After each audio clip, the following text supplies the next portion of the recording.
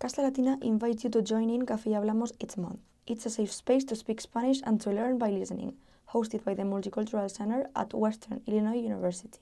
Joseph Teles, better known as Joey, is a social work student intern at Casa Latina in the Multicultural Center.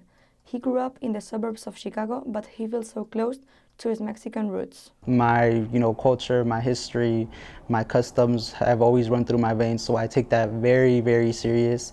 If you ask anybody about me and they say anything, it's that I'm very passionate about my culture and people, and I feel like that's why I'm here today. That's why I continued with higher education, because I want to set an example for those kids who came from nothing, whose parents immigrated from Mexico or just any other country, and just try to make a path for their kids and make something out of themselves, because we all deserve that at the end of the day. Café y Hablamos is an initiative to connect students interested in the Spanish language at any learning level. The whole purpose of Café y Hablamos was to kind of make a home for everybody who spoke Spanish, because it was aware here that because we're a predominantly white institution and we are obviously the minorities on campus, we didn't have that space to be able to speak our native language. So that's ultimately what it was for students to feel at home, to feel comfortable, to stay connected to their roots and our beautiful language. The purpose of the MCC events is to support students from every culture and background.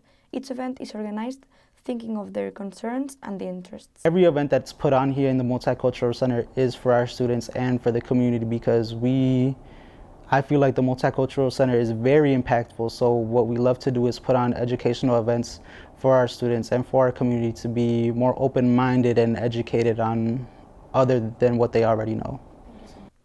Joey also said that the MCC is like a home for WIU students, especially for those that belong to underrepresented groups. Students here, I feel like, especially for our group of minority students, this is a very, very, very vital building on campus for us, because this is truly our home. Like, this is where I met everybody that I'm close with now. This is the place that built me who I am today, the leader that I am today.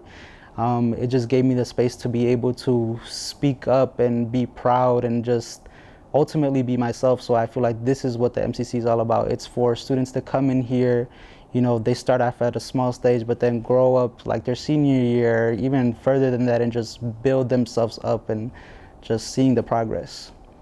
Sweets and coffee are offered, and everyone is welcome to join the next Café y Hablamos on October 20th at 5 p.m. at the MCC. In Macomb, reporting for News 3, I'm Laia Meseguer.